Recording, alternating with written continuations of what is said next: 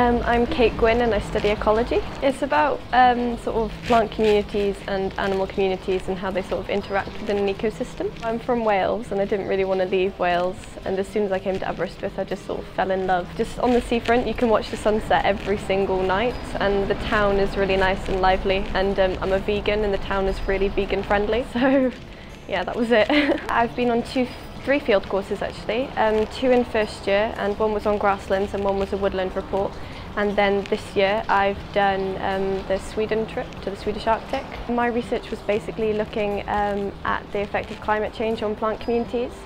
And the plots had already been established, so they'd been defoliated as well. The lecture theatres were all really good, and I like all the whiteboards and stuff like that. And they use Panopto, which records the lectures, so then you can listen back to them as well, which is really good. I've found all of the lecturers really approachable and easy to talk to, and I've emailed majority of them asking questions and stuff, and all of them have responded really quickly. There's always stuff going on, and I think there's about 54 different pubs, so I mean, there's always something going on somewhere. I've actually been doing work experience this week and last week at the RSPB Reserve in Aberystwyth.